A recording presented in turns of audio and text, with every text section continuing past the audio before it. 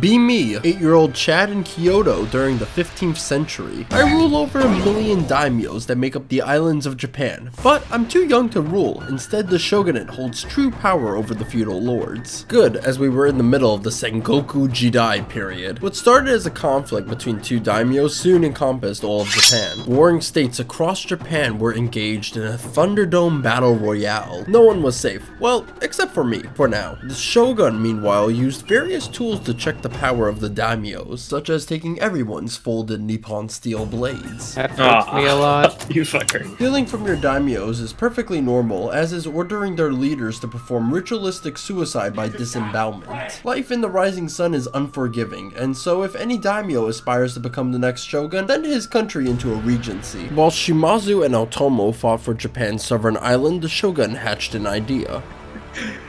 We really did all of this just to end the game that quickly? To distract the warring states, the shogun planned an invasion of Ming China. Chinese land war was tantalizing, but the daimyos wanted to grow more powerful before peacefully marching across China. After all the fighting stopped, the true battle for Asia began. Korea and Japan versus China, and fate definitely smiled upon the Japanese when the pirate fleet of Tsushima soon found themselves against the Ming Navy.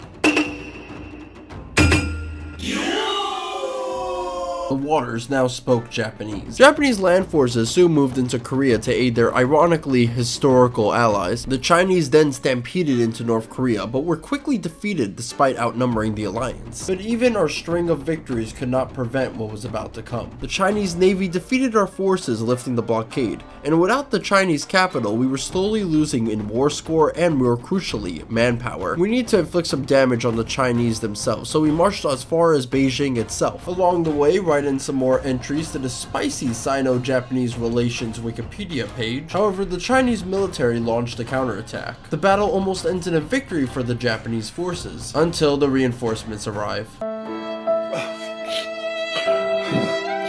Everything went so wrong, so fast. We surrendered. Japan was in disarray. The feudal lords now picked each other apart like vultures.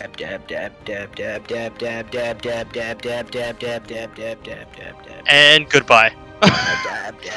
Okay, I can leave now. Japan was split into two political blocks. Inevitably, war breaks out. Shogun loyalists had numbers, but the shogun had garbage ideas and military in comparison to just about everyone else. The capital was soon lost. After escaping, the retreating forces were intercepted without a chance to wipe their own ass, surviving only by moving to the northern island of Hokkaido. Shameful display! Peace talks were soon made, where the shogun now surrendered to Oda, becoming the new shogun. The surviving territory of the Ashikage clan was soon conquered by the Yamana clan, who were angered from being excluded in the peace talks. I cannot believe that you gave everything to Abe, Ruffle. I feel betrayed. There were no survivors. And that's my video, a short one of a multiplayer campaign where we all played in Japan. If you want to revisit this idea or have a request for future videos, you can let me know in this video and the links down below. I'd like to thank all of my supporters, including those of the Bazaris, such as Burb and Martin DE, who have helped make these videos possible. Thank you, and I hope you enjoyed the other content on my channel. Sayonara.